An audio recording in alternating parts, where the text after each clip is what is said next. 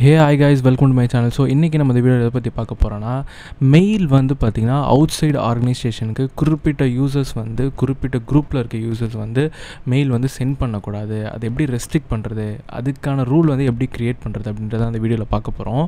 So நீங்கள் டேரெக்டாக வந்து என்ன பண்ணிவிடுங்க, எக்ஸ்சேஞ்ச் அட்மின் சென்டருக்குள்ளே வந்துட்டு நீங்கள் மெயில் ஃப்ளோவை கிளிக் பண்ணிங்கன்னா அங்கே ரூல்ஸ்ன்னு இருக்கும். ரூல்ஸை கிளிக் பண்ணுங்கள். ரூல்ஸை கிளிக் பண்ணிங்கன்னா இங்கே வந்து நியூ ரூல்ஸ் க்ரியேட் பண்ணுறது இருக்கும். ஸோ அதை கிளிக் பண்ணி க்ரியேட் அ நியூ ரூல்ஸ் அப்படின்றத நீங்கள் வந்து செலக்ட் பண்ணுங்கள். செலக்ட் பண்ணி தென் அந்த ரூல்ஸுக்கான நேம் வந்து கொடுங்க.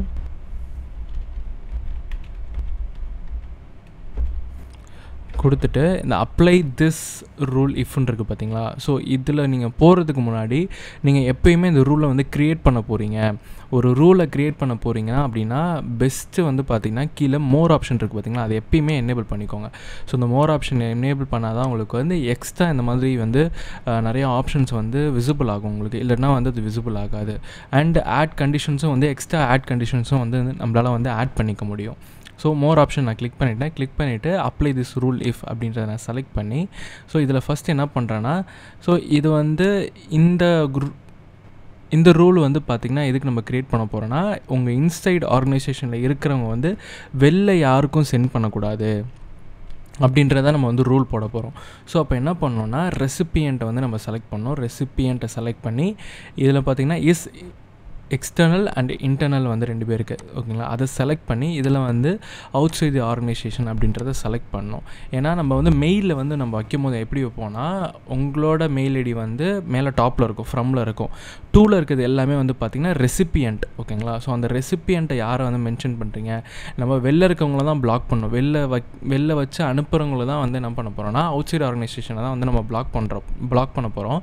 ஸோ அதனால வந்து பார்த்திங்கன்னா அவுட் சைடு ஆர்கனைசேஷனை வந்து இங்கே நான் வந்து மென்ஷன் பண்ணிவிட்டு, ஸோ இந்த அவுட் சைடு ஆர்கனைசேஷன் பிளாக் வந்து யாருக்கெல்லாம் வந்து நீங்கள் வந்து அப்ளை பண்ண போகிறீங்க அப்படின்றத அதுக்கு ஒரு கண்டிஷன்ஸ் வந்து கீழே வந்து க்ரியேட் பண்ணோம். அதை கிளிக் பண்ணி ஸோ அதில் வந்து பார்த்திங்கன்னா சென்டர் இஸ் தி பர்சன், இல்லைனா வந்து is the member of the group அப்படின்றத நீங்கள் செலக்ட் பண்ணிக்கலாம். செலக்ட் பண்ணிவிட்டு ஸோ இதில் அந்த எந்த யூஸரோ இல்லை குரூப்போ நீங்கள் க்ரியேட் பண்ணிட்டீங்கன்னா டிஸ்ட்ரிபியூஷன் லிஸ்ட் குரூப்பில் கூட இதில் வந்து அக்செப்ட் ஆகும்.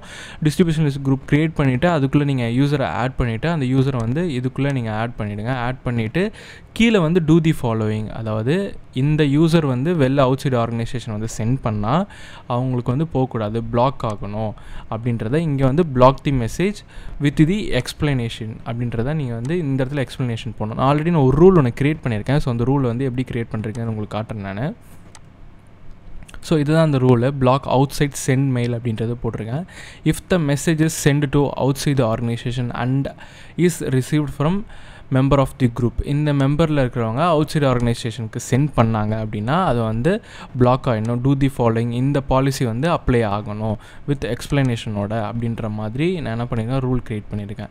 தி recipient is located out side organisation, the member send the member of வந்து பார்த்திங்கன்னா அந்த குரூப்பு இல்லைனா வந்து ஸ்பெசிஃபிக் மெம்பர் கூட நீங்கள் வந்து போட்டுக்கலாம். இங்கே போட்டுட்டு two the ஃபாலோயிங்கில் reject the message with the explanations, you don't have a permission to send out side mail, please contact your administrator அப்படின்ற மாதிரி போட்டிருக்கேன். இதில் நீங்கள் வந்து எக்ஸப்ஷன் கொடுக்கலாம்.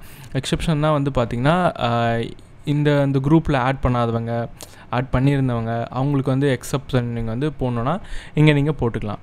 எக்ஸப்ஷன் வந்து மோஸ்ட்டாக வந்து எப்போ யூஸ் ஆகும்னா, நீங்கள் ஆல் யூஸரை நீங்கள் வந்து இதில் போட்டிருக்கீங்க, போட்டுட்டு ஒரு சில யூஸருக்கு மட்டும் நீங்கள் அலோவ் பண்ணோன்னா அந்த எக்ஸப்ஷன் வந்து அந்த டைமில் உங்களுக்கு யூஸ் ஆகும். அண்ட் இதை ப்ரையாரிட்டி வந்து சேஞ்ச் பண்ணுறது, அதெல்லாம் நீங்கள் ப்ரையாரிட்டி சேஞ்ச் பண்ணிவிட்டு மற்ற ஆப்ஷன்ஸ் நீங்கள் எதுவும் வந்து மாடிஃபை பண்ண வேணாம்.